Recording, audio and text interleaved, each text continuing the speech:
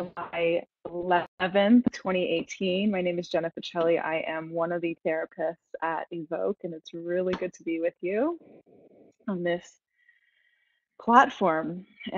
Tonight, we are going to be talking about stress, trauma, and emotional attunement.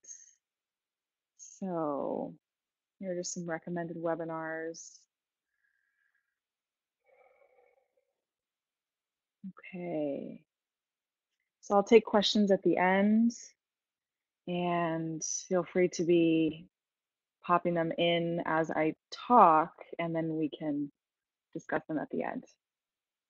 Okay.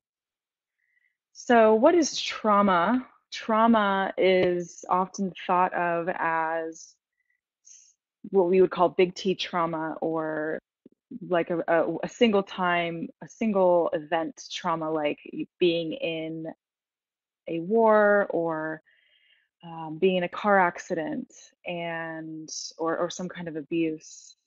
And I want to kind of expand that definition tonight, talk about how stress and trauma impact our attachment system, and I'll be explaining what that is, how your attachment system impacts your child's attachment system, and therefore their adult relationships, and then what we can do to work on and heal that attachment relationship or that attachment style, both in yourself and in your child. So, trauma is any overwhelming experience that the brain has trouble processing or integrating. So, what happens in trauma is there's a lack of integration between both hemispheres of the brain. And sometimes, with especially like a major life event trauma, there can be a sort of combobulation, for lack of a better word, or a lack of integration between what happened. So when we think about something that happened that was big or really stressful and happened really quickly, with an example being, let's say, a Iraq war veteran who was a bomb was detonated near them, they will tend to not be able to process that trauma or that event quickly enough because it happened so fast. That's an example of an overwhelming experience. Another example of an overwhelming experience can be something like, and we're going to talk more about these, but smaller but more pervasive lifelong traumas, whether relationally with other people or in the family system. And I'm going to be talking about how trauma is in the nervous system, how it impacts the nervous system. I'm going to go into it briefly, but that's a whole another topic. And so we want to remember that trauma is in the nervous system, not in the event. So if we can work with the brain and the body, meaning the nervous system or the electrical current in the body, then we can start to heal the way that the trauma is showing up in the body. Okay. So, an example of a big T trauma, another example, is something like natural disasters, the death of a loved one, severe childhood emotional, physical, or sexual abuse, neglect, betrayal, abandonment, a parent's divorce, experiencing or witnessing violence in the house, rape, armed robbery, right? We can go on and on. But some that might be less obvious as a big T, what we call big T trauma, or these single event traumas, could be things like being immobilized, um, any prenatal stress, rejection, birth stress, both for the mother or the infant, the illness of a parent, sibling, grandparent. Okay. And then little T trauma, these are things that over time are a series of seemingly minor mishaps that accumulate and can be as damaging as a single major catastrophe. So some of these less obvious cases of trauma can include minor car accidents, falls, minor injuries, medical or dental procedures, especially when involving anesthesia, pelvic examinations, being left alone, waiting to be left from school, being lost in a strange place, feeling unloved or criticized or unsupported or unrecognized. It's a big one. A parent who drinks or rages or withdraws emotionally. who gambles, a parent who is sick, anxious, or depressed. We're going to be talking more about those nervous system states and the parent and how that impacts the child. A parent who often comes late or breaks promises, financial difficulties in the family, moving house, changing schools, the birth of a sibling, having a sibling who's more intelligent or gifted or beautiful or popular, um, food poisoning, even death of pets, not being picked for the team, not being invited to a party, being teased or bullied by their peers, unfair or harsh punishment, hurtful comments by a teacher or parent, or being rejected by a friend or romantic partner. So we want to remember too that trauma is subjective to the individual. So what may not feel traumatic to one person could be to another. So an example of this was when I played soccer in high school, and I felt very passionate about it. And I didn't make the team my senior year. I didn't make the varsity team after playing JV for 3 years. And my mom, I remember being pretty distraught, and my mom uh, had lost her dad in Vietnam. He was shot down and was MIA in Vietnam and never came home. So also we're looking at her big T trauma, right? A big single event trauma. And then my more pervasive, it kept happening, this rejection, this being let down. And something that she said to me that felt really traumatic for me, was actually almost worse than not making the team, was her saying, well, your dad didn't die, so get over it. Right? So we have to remember that sometimes the reactions that we have towards our children or towards other people can feel like, I remember exactly where I was standing when she said it. I have a very visceral, somatic response. And if you're already kind of nervous about the things I'm going to be presenting tonight, I just want to remind you to go back and listen to our podcast episode of the webinar on cause and effect parenting and how that is a thinking error. So I just kind of want to preface this as well with all of these things about trauma and attachment are true based on research. And that being said, it's up to your child to take their lives into their own hands and to heal themselves as well. Okay. So, what is the attachment system? The attachment system is an inborn system that causes the child to attach to their caregiver for survival. And through this process, their brains are shaped. So when they are born, they have billions of neurons that have been unshaped. It's kind of like they have all these excess brain cells that need direction.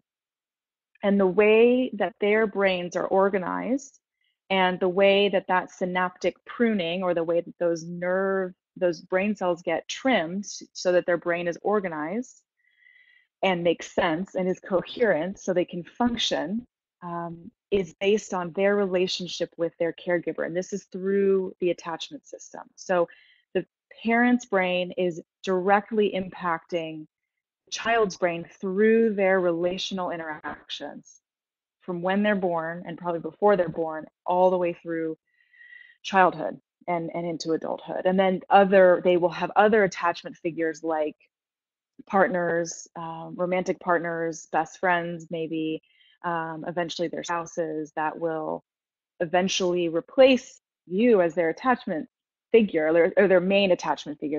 They never replace a parent, but they will kind of come in as that person's main attachment figure, okay, as an adult. So that's the normal, or the kind of the more common pathway of attachment and how that happens as adults. And so this is, again, the relationship of the child to the caregiver over time. And the attachment shapes not only the developing mind, but also the self-regulatory circuits in the brain. Okay. So, and we're going to get more into this, but for instance, if a parent is highly anxious or stressed, then the child's going to pick up on that through the use of mirror neurons in their brain, which are kind of like little eyes that pick up on somebody else's mirror neurons, okay, to really oversimplify that. And they will connect and be shaping one another. And so if that parent is anxious, the child picks up on that implicitly and somatically and through different parts of their brain, and they start to wire towards anxiety as well, or security and safety, and moving through the world in a comfortable, healthy way. Okay. So this work comes out of the work of a psychologist named Mary Ainsworth. In the 1970s, she did an experiment called the strange situation. And the strange situation has been replicated in cultures all over the world. So it's not just a cultural phenomenon. Attachment happens in the brain. It's an innate necessity for the brain of the child to form and be able to connect with others in a healthy way. And so in the strange situation, they found that if they put a child, they would bring a child and their primary caregiver into the lab, and they would observe them for a while together, and then they would have the caregiver leave. And in that separation, again, these are infants or babies around a year, 15 months, they gauge different, they work with different ages of children, of infants. And what they figured was that if the caregiver left, that would trigger or turn on the attachment system in the child, and they would be able to see if there were different styles of attachment. Okay. So we're going to go over some of that study and how that impacts us in our work at Evoke, and how it can impact you and your relationship with your child. So secure, there's 4 types of attachment. First is secure attachment. This is only about 25% of the population. Secure attachment would look like, in the strange situation, that the child, once the caregiver would return, they would be soothed by the caregiver's return. So they might be upset, they might cry, might have that separation anxiety, and then they would be able to take in the parent and their ability to help the child self-regulate again. So they were attuned enough to help the child regulate their nervous systems, so from crying to calm, right? And usually parents that are securely attached have positive intentions of love, care, and concern. So it's not so much about what we say, but the energy in which, or the intention, what we're holding in our mind about our child, right? So the child will pick up on those intentions, and even if you make a mistake, it's okay, because they would be able to feel the intention of care and love and support. Okay. And so this first concept is really important in your work with us at Evoke and going forward with your child. And the idea is that repairing the rupture, and I'm going to explain what that is. Repairing ruptures is essential, and it's more important than the rupture itself. So in the strange situation, the rupture would have been the parent left, child is upset. That's the rupture. The repair is the parent coming back, soothing the child. With older children or teenagers or young adults, this could look like a whole host of things. The rupture is the thing that was painful, or the mistake maybe that we made or the child made.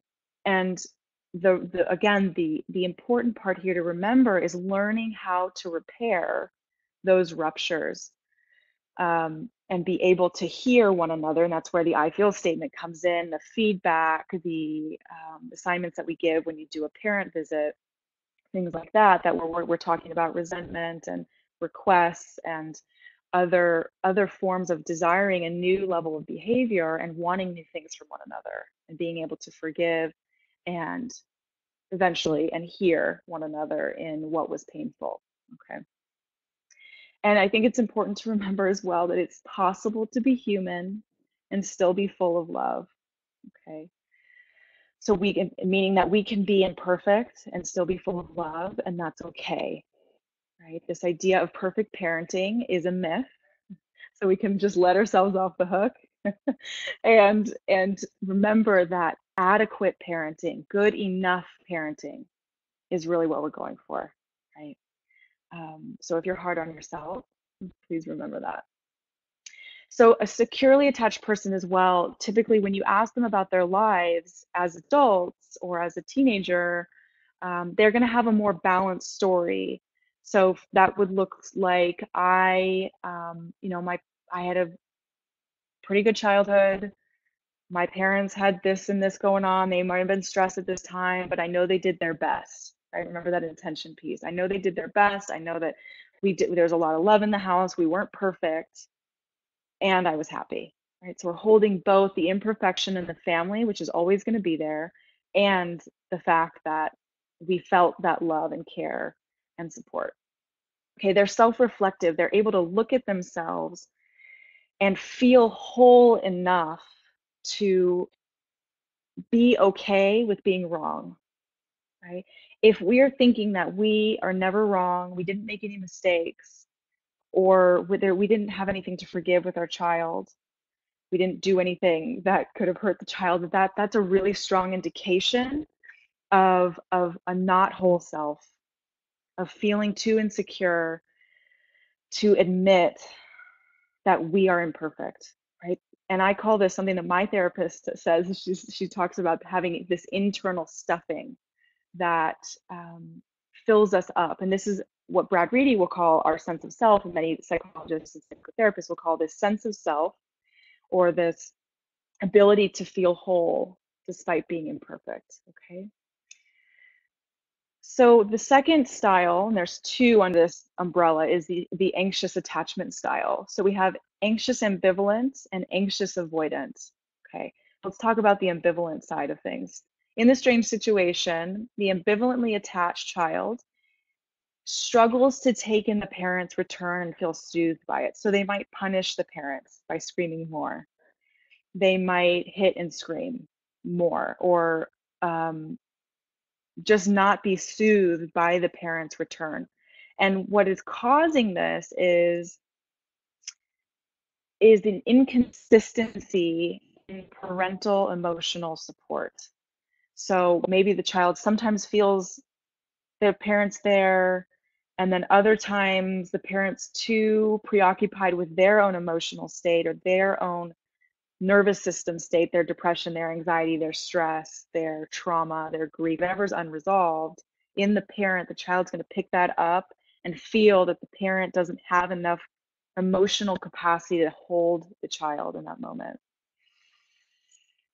So, or they're intrusive, right? They're overly involved. They might not really recognize, let's say the child is in a flow of play and doesn't want to be bothered, but doesn't have the communication tools to say that, and the parent comes in and interrupts them, or pulls a toy away and has them redirects them to something else. So this is what you'll see in infants that are ambivalently attached, and usually the parenting style. So it's this back and forth, push and pull, where they don't trust that the parent will be there consistently, because they're either overly in it or not enough, or too removed.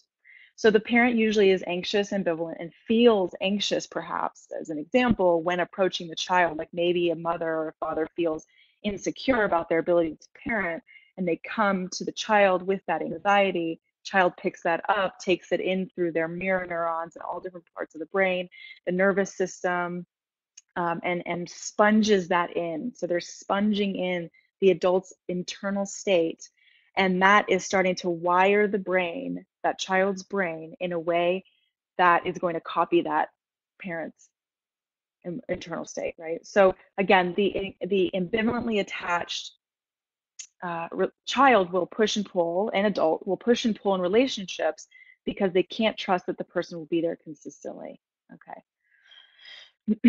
And then the anxious avoidant side is the other end of the spectrum. So usually you're going to see the ambivalently attached child kind of come in as adults. They're really wanting to maybe enmesh, or they're wanting to really engage with somebody. They will chase somebody. They want that connection. They want it to be really secure. But because they feel so insecure about it and so scared and nervous that it's going to be taken away, they will push a lot harder in relationships than than other people, than a securely attached child would. Okay. So then on the other side of the spectrum is the avoidantly attached child. And this, in the strange situation, the child is going to appear to be unaffected by the parent leaving and by the parent's return.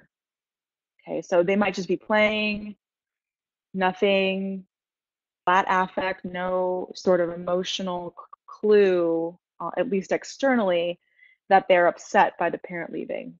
Okay. However, when hooked up to brain scans, what we find in the anxiously avoidant person is that their nervous systems are highly dysregulated, meaning they're extremely stressed and anxious when the parent leaves and when they return. Okay. And usually this is when a parent doesn't have the capacity to be present. They're pretty aloof themselves. And it goes back to that intention of the child picking up that there is no internal intention in my caregiver to know me, to spend time with me in a way that really allows me to explore who I am. And the parent maybe doesn't have the capacity or the tools or their own inner knowing to be present for the child and help them know themselves. Okay, so again, there's no internal intention in my caregiver to know me. So then that results in the child starting to see reality as purely on the physical plane. And they will struggle in their lives to be filled with an internal world of emotion. So I usually see this as somebody that doesn't know how they feel. They really struggle to notice any feelings or tell me what's going on besides good and bad. And it can just result in a blindness to be able to see inside of themselves and in others. So they might not be aware of their impact on others emotionally, for instance. Okay. And then the fourth style is disorganized attachment. This is more rare. Happens when the caregiver is both the source of fear and the source of comfort. So remembering that every child has to attach to something. So if we think about like Romanian orphans that didn't have that attachment system and all the issues that came up with that, children can really literally die. And so in this instance, with a disorganized attachment style, the caregivers, again, both the source of fear. So maybe they are in a war zone and having their severe trauma responses. That could be in their own, just in their own fear state, or they could be abusive, or they could be just really angry and scary to the child. And then at the same time, because the child has to attach, they are the source of comfort as well. So it creates this very confusing disorientation or confusing pull between how to respond to the caregiver. So in the strange situation, what they would find is that the child would freeze in response to the caregiver returning. They would rock themselves back and forth. They would walk in circles or crawl in circles. So they're stuck between the retreat, wanting to get away from the person because they're scary, and also the approach. So they're literally frozen in between these two desires. And usually the parent, again, that has unresolved issues of grief, trauma, which could be big, again, big T or little t trauma, or loss, anything like that. Okay. So in research, what they're finding is that there are certain parenting behaviors that will foster attachment styles, or certain attachment styles. So a responsive, consistent, securely attached parent will usually help create a securely attached child. Now, this doesn't exclude the possibility that the child then undergoes another traumatic event or the loss of somebody else, and that could impact their attachment system later in life. Okay, so this is just the initial attachment style, but that can always be impacted later in life. But this is very formative. So a dismissive, rejecting, or distant parent usually is going to be avoidantly attached themselves and will create an avoidant attachment system in their child because the child isn't able to trust that the parent will be there for them at all, usually. So if you just think about like, for instance, where does my communication with my child fall? Am I consistently responsive? Am I warm? Am I loving? Am I learning the tools that evoke is teaching us, right? Or do you have a pattern of being dismissive or rejecting or minimizing your child's feelings, or saying things like, it'll be okay, right? Sometimes it's such a small thing, and so many people say it like it's okay. A child's upset, and they don't feel like it's okay, right? So it's a subtle way of dismissing the child's feelings. An entangled, preoccupied, or intrusive or inconsistent parenting style is going to create more of this ambivalence, that the child wants the space sometimes because the parent's sometimes intrusive, and other times they really want the connection because the parent's not always there. Okay. So entangled could be another word for codependent, right? And then if a parent is frightening or confusing or fearful, or they have unresolved, again, trauma or grief, that usually tends to create a more disorganized style in the child. And again, these styles are going to impact the child's adult relationships and the way they walk through the world. It's kind of like the software that's running in the back of their mind throughout their life. Okay. So going back to little t trauma, it's just as impactful as big T traumas when they happen consistently over time. So we can think about attachment system or attachment traumas could look like things that are causing anxious, ambivalent, or avoidant or disorganized styles. Those ruptures, or the what we call a miss, we missed somebody, we didn't quite get them, we didn't quite tune in well enough, can create, if it happens consistently over time, a lack of emotional safety, and and can be as impactful as a big T trauma. So, for example, family patterns that persist over years, months or years, okay, that that can foster that kind of that lack of emotional safety. Okay. And so, what is emotional attunement? Right? This is something that we are teaching your children at Evoke all the time, and it's basically empathy, right? It's their ability to tune in to others, or to our child, your child, and anyone for that matter. Okay, and the child's brain is organized again by the experience of their parent, and the emotional attunement happens, and their ability to emotionally attune is usually a reflection of your ability to emotionally attune to them. Okay. So how able were you to empathize with them? And just to remember too that so many of these skills, so many people haven't learned. And I just kind of want to put that out there again as a reminder of remember that you're learning these tools. And a lot of times it's like learning a whole new language, and we're learning ways in which we could have done things differently, and areas of growth, and that is part of the human experience. Okay, so I really want to normalize this. It's not just parents at Evoke, it's not just parents with kids in wilderness therapy or in treatment. It's many people struggle with this in the world in general. Okay, so it's also the ability to feel another person's feelings because you've experienced them yourself and can recognize and name them. Okay, so I have looked at my own shadow, my own unresolved issues, and I know what it's like to explore myself deeply, and I can have empathy for that, for example. Okay.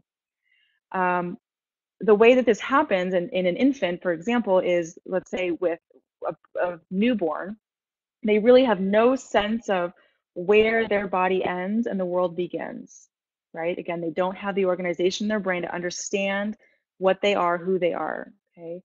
And so the child might cry, and the parent will do a few things, hopefully. They will go and try to soothe the child. They will try to feed the child. They will check their diaper. And then if that's not working, none of those things are working, then maybe the kid's sick. Yeah. And the response of the parent tuning in and saying, oh, we're going to try these different things, and the child then feels relief. Let's say they needed a diaper change. Child then feels relief, and that's better. Okay, I know that now I understand in my brain that feeling in myself is associated with this. Okay, so they're learning their needs as the parent responds appropriately to them. Okay. Another example, a little more concrete, is a toddler is upset because they can't have the toy and they don't want to, or they don't want to share, let's say. So attunement would be the parent saying, it seems like you're really upset and maybe disappointed. I mean, it's kind of a big word for a toddler. just go with me here with this example, right? It seems like you're really upset and disappointed about this. So the parent is noticing that looks like upset or sadness or rage, and I'm going to name that, and then the child learns, oh, this feeling in my body is sadness. And then they start to learn the words for their internal state. Okay. So the parent must be able to sense into when the child wants contact and when they want space, and be able to respond accordingly, and simultaneously be able to manage their own feelings about the child's wants and needs, right? Maybe the parent wants contact and the child doesn't. It's not the child's job to take care of those feelings for their parent. The parent needs to regulate that themselves by getting support from another adult, so the child doesn't feel burdened by their caregiver's emotional state. Okay. Okay, so how to heal, right? Here's the million-dollar question: how to heal. So this quote, the best predictor of how a child did in terms of their attachment to their parent was the way that parent had made sense of his or her life, or their life. That it wasn't what happened to you, it's actually how you made sense of what happened to you. Okay. So this idea that we can just move on from our childhood is not, and just get over it, or not look at it, or not work with it, or not discover other parts of it, or say, I already know everything there is to know about my childhood or my wounding, is not effective in terms of helping our kids. Okay. So the research shows that if you don't pause and reflect in terms of what you remember and how you draw meaning from what you remember from your life, your kids, whether you want them to or not, will receive the kinds of negative things that you received that you hadn't made sense of. So it's kind of like this frozen, this let's say it's some kind of wounding, and you could think about it like an ice cube of trauma, right? Maybe it's a little t trauma, a wound there. And it's kind of like passing the hot potato or the ice cube onto your child because it's not been resolved. Okay. And so the more you can unpack yourself, your life, understand who you are as an adult, how your emotional responses are a direct result of your life experiences, right? And be able to own your imperfections. That is the secret sauce here, folks.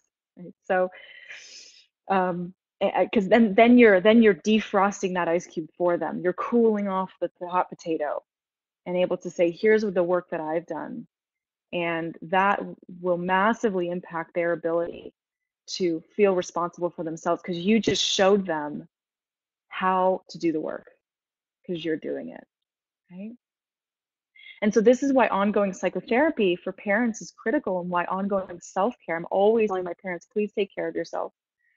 Go on vacation. It's okay. If your kid's at Evoke and you go on vacation, if you go get a massage, whatever it is, to be doing the work, or in 12-step groups, right? We ask all the parents at Evoke to go to at least 6 meetings, so that we can look at how really the 12-step meetings are about how to be in a relationship in a healthy way and how to work through codependency, right? That's kind of a tangent, but this ongoing work and self-care is critical, especially while your child is with us at Evoke and in their next steps.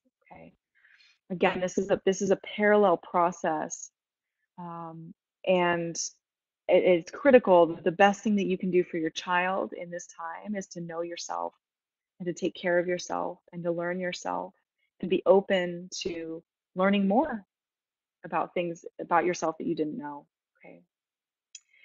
And this is really what we mean by supporting your child. I think sometimes parents don't quite understand what I mean by that when I say, what is support going to look like at home, right? Yes, it's the tangible things like therapy and maybe parent coaching and maybe a home contract. But this is what I'm talking about here is more of the subtle, uh, soft skills of support, okay, that need to be in place and that need to be worked on by every member of the family, okay?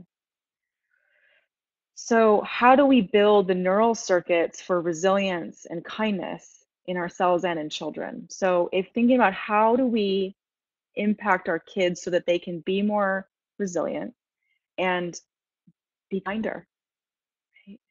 It's this idea of being versus doing with your child. So, the right brain likes to be with what is. It's our the more creative side of the brain. It's not trying to fix everything. It creates attunement and empathy. And this is the side of the brain that turns on when we are just with,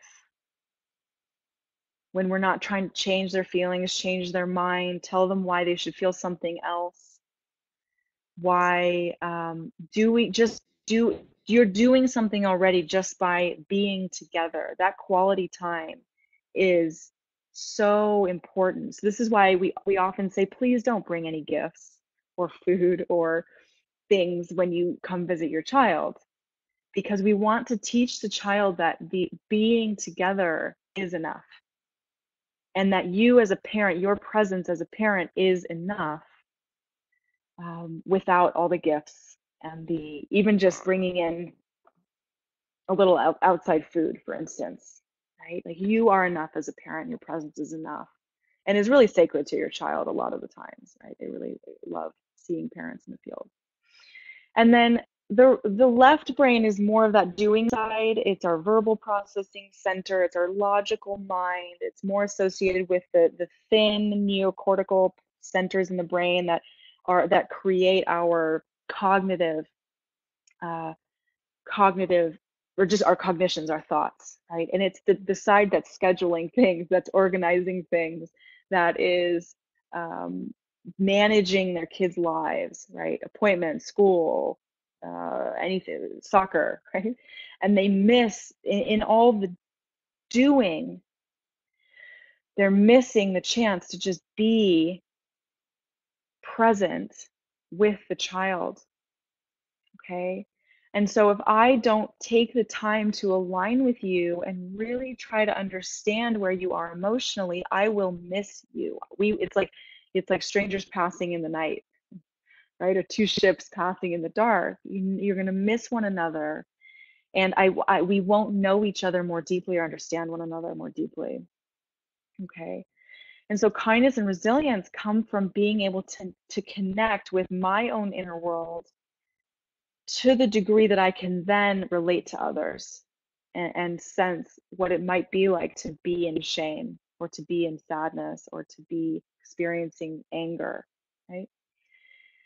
And there are a lot of cultural stimuli and pressure in family systems that focus on, again, external stimuli, like this idea that a child can't be bored. I think is one of the most damaging things that we can do for our children. To not let them be okay with being bored, and it's okay to just stare at the wall. They'll get creative, right? They have to learn to just be, to be okay, like digging in the dirt and finding worms, right? And if we're so anxious we can't just let our child be, like we want to be connected to them, for instance, on through our phones as an example all the time, then we're not showing an example of self-care. We're showing just an over focus or a overemphasis on needing outside stimuli to feel okay. Okay, so this also goes back, and this is really what mindfulness is just being present and being aware of myself, what's going on around me, yourself, your child. um, and it's a buzzword for a reason, and it's been around for thousands of years for a reason, right? Different teachers have talked about this throughout time, um, because it's so important, right? And so how to help your child. So again, it's the upstairs brain, to oversimplify it. We've got this upstairs brain of the cortical rim. It's very thin. It's that, again, that letter of the law, the black and white, the newer brain, as far as evolution goes, that is controlling a lot of our thoughts. And this is where cognitive behavioral therapy, dialectical behavioral therapy, CBT, DBT, acceptance and commitment therapy, these are all working with thought patterns. And then the downstairs brain, everything that is subcortical or more emotional. Again, it's like that spirit of the law. It's the gray area. It's the fight, flight, freeze, older part of the brain, which is stimulated in a trauma response. So again, going back to that idea that trauma is not in the story, it's in the nervous system. And it's emotion and motivation. So the motivation of your child actually lies in these deeper emotional parts of the brain. Okay. And that upstairs brain also, when we think about willpower, for instance, it's a lot of our willpower is happening just in that neocortical center, the front, that part behind the frontal lobe. And we only have a limited amount. It's like a muscle. It's like a gas tank, and the more we use it in the beginning of the day, the more it starts to wear out towards the end of the day. So if you notice, it's harder to work out at the end of the day. It's because you have less willpower at the end of the day because you've already used it for a million other things. Okay. So when we're thinking about, again, motivation as a side note here, or thinking our children just can't get things together, a lot of that's happening in that newer part of the brain. So what we want to help our children do is we want to name it to tame it. So be with them, regulate yourself, right? Notice yourself. What is my emotional state? This takes work. This takes years of practice. I mean, this is a never-ending practice, and it's this beautiful, infinite place of growth. Okay, so you can think about it as I'm just continuing to learn about myself and my own emotional responses. The more you know yourself, and the more you work on learning tools to regulate yourself, you can then have more capacity to hold your child's emotional state. Okay, so when you have presence of mind, you then have the ability to be with them in a calm, regulated way. When you get dysregulated, meaning flipping your lid or not able to stay calm or hear them, right? Then that's a time for an adult timeout. I'm always encouraging adult timeouts because we want to be able to say, this, you know what, I don't have the capacity right now. And Brad Reedy, for instance, because I talk with him a lot about this, is that this idea of, I think I need to go for a walk. And you won't always say, like, I don't have the capacity to hold this stuff right now to his children, because they wouldn't always get that. Or I'm going to go to a baseball game, or he'll go in the other room, right? We can remove ourselves when we're not feeling that ability to hold space for our children, right? And so the two things to remember: connect with them, connect and redirect. So this is how what Daniel Siegel, who talks a lot about this attachment system, he's a researcher out of UCLA, um, helps, these are the two words that he uses: connect and redirect. So connect with my right hemisphere, remember that creative, present side. This looks like, I can absolutely understand why you would be so upset about that. That makes sense to me. Even if you don't agree, right? You don't have to agree with how they feel. If we can remember that they are feeling a certain way because of perhaps a thought that they're thinking, or a trauma response that they're having, right? And so the emotion is coming from a place that maybe feels uncontrollable for them. And we want to just be able to have empathy for that, even if we don't agree, or even if it seems ridiculous, or even if it seems way out of left field. That ability to just validate, that makes so much sense to me.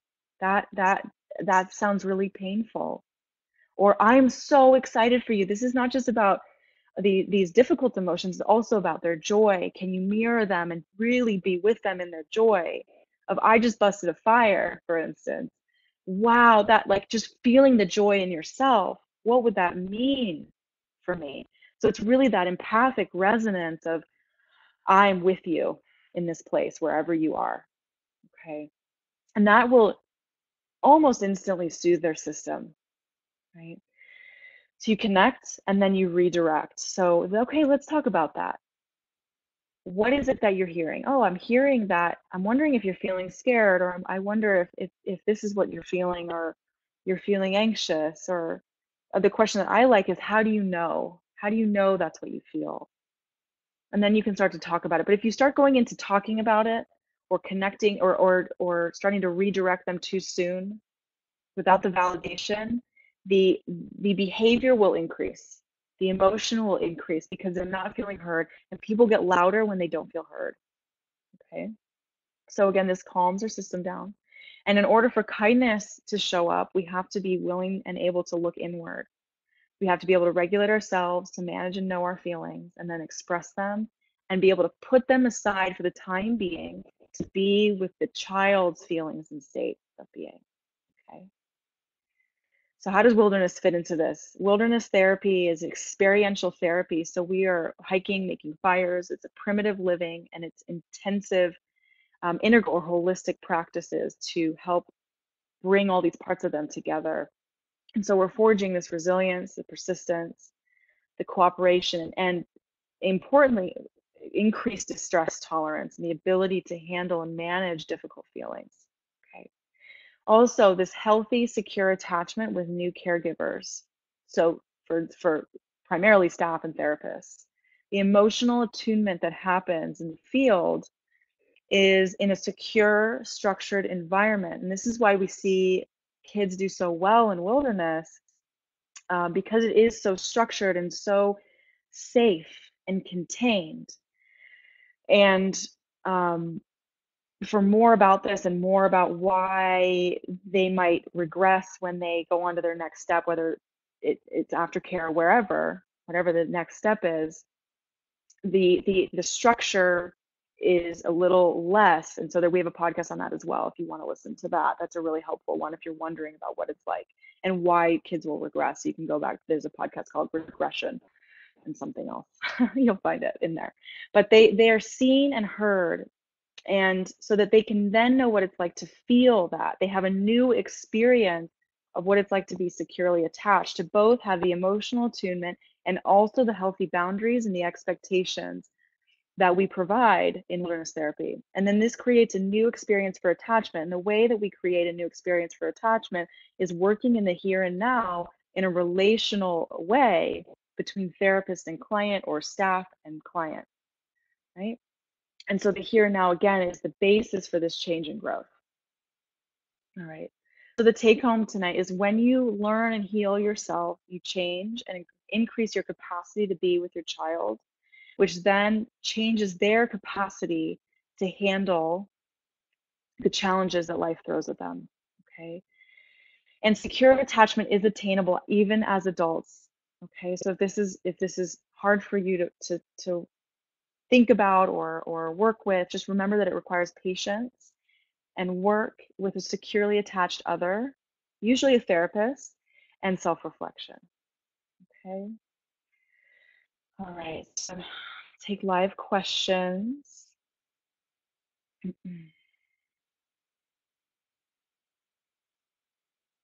Okay.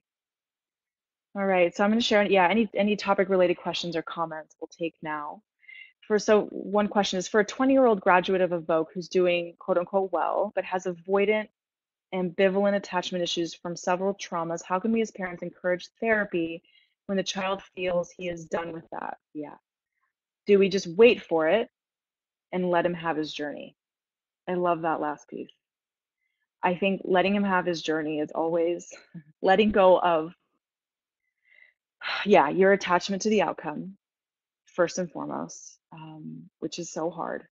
That part is, as parents, is so incredibly difficult to let go a little bit of our child and their ability to do life. And I'm not sure. So avoidant, ambivalent sounds like he might be more avoidant, because those are two separate ones. So if he's more on the avoidant side, he's more disconnected, has trouble with his feelings, has trouble connecting to others.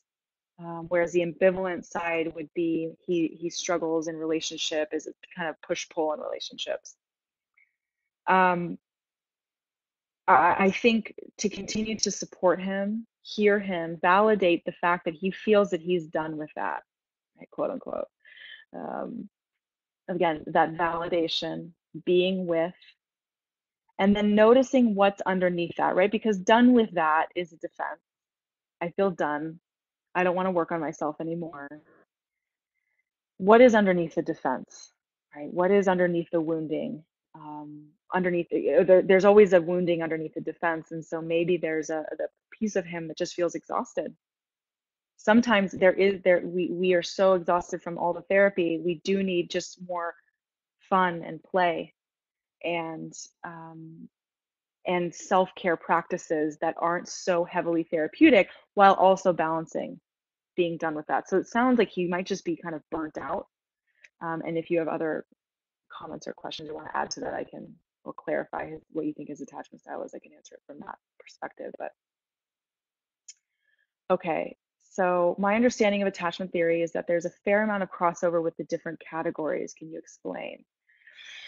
Yeah, so part of the theory is that, again, just because our brains are plastic, meaning that they're malleable throughout our lives, even as adults. That's the newest neurobiological research.